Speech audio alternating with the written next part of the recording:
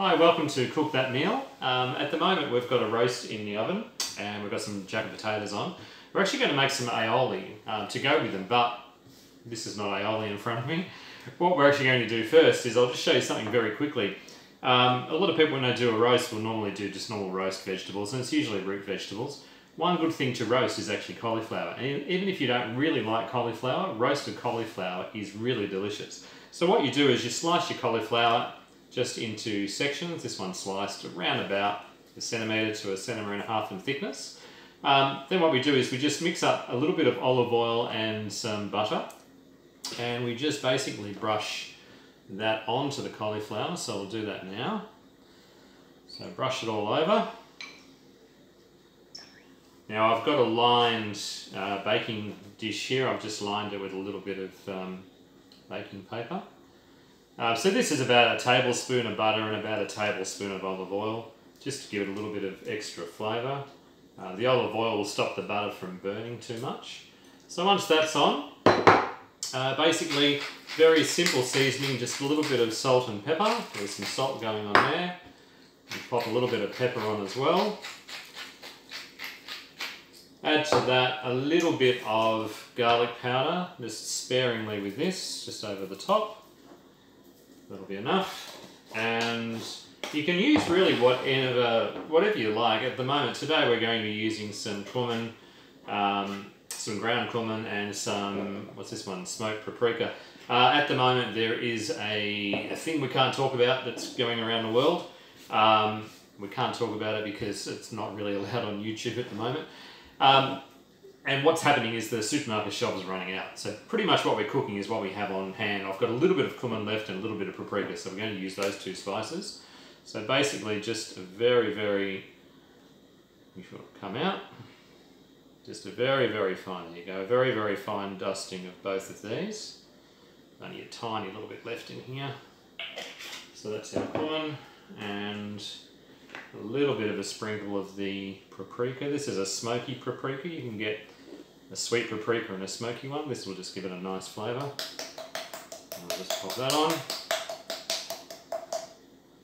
And that is it. So that goes in the oven. It'll cook for about 45 minutes or thereabouts. And it's really tasty when it's finished. So we'll serve this with some of the aioli, and we'll come back a little bit later and I'll show you how to do the aioli.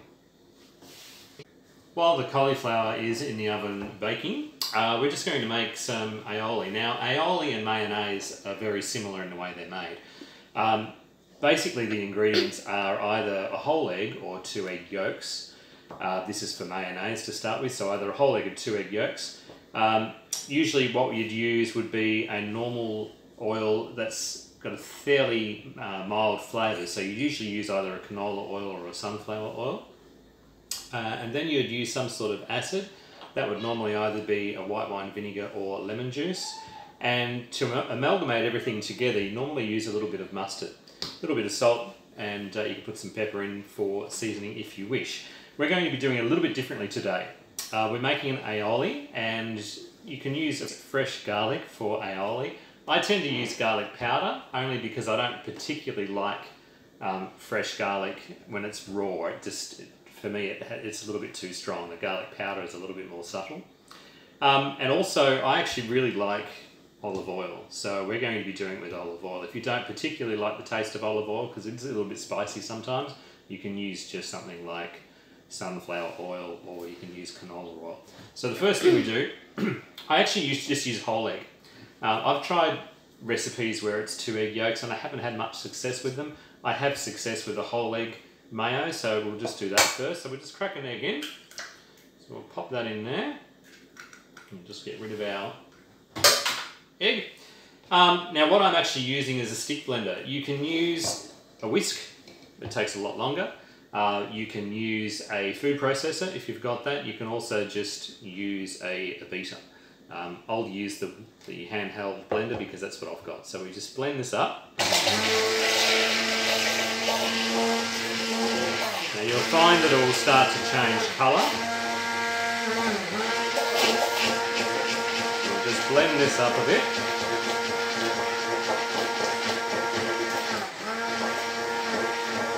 Once that's well blended, a sec.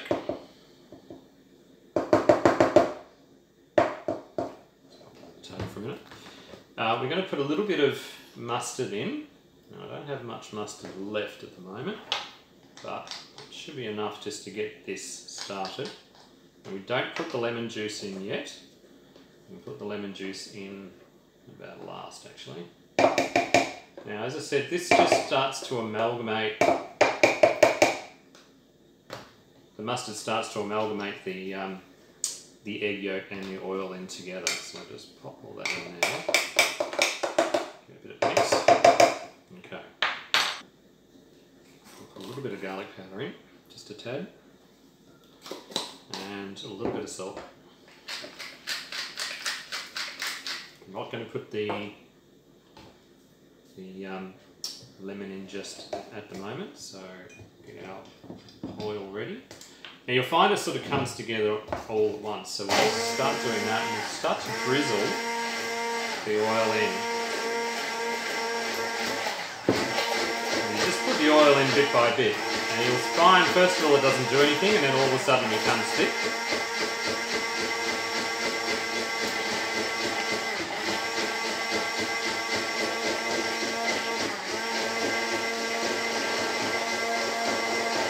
Just drizzle this in.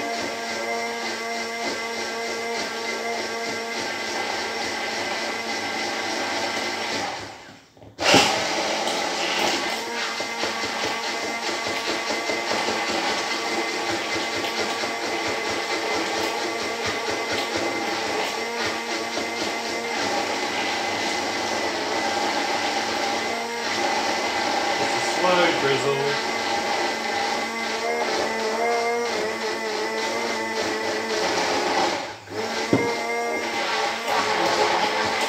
So it's actually starting to thicken up now. Sort of happens all at once.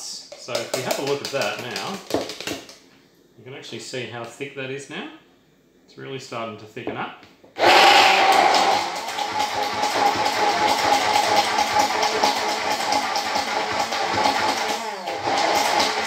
How much olive oil you put in really is up to you, how thick you want this. For me, that's about enough at the moment.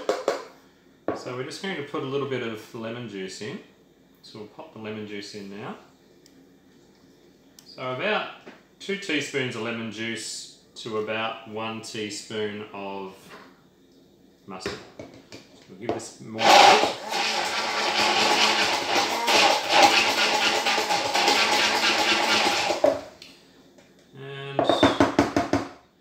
Put a little bit more oil in.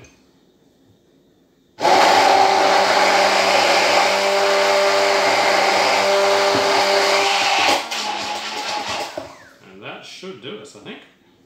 We're just going to give this a little bit of a mix by hand, just with a spoon, and you'll actually see how thick that is now.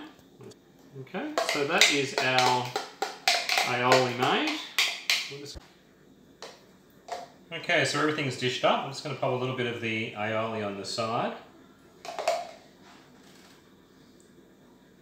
The aioli goes really nicely with the beef. This is a slow cooked beef, but also goes really nicely with the cauliflower. I'll pop some of that there.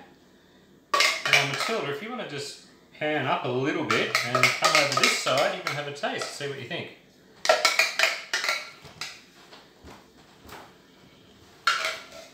Okay, so try a little bit of cauliflower and some of the aioli. Okay. Have a try. See what you think. How was it?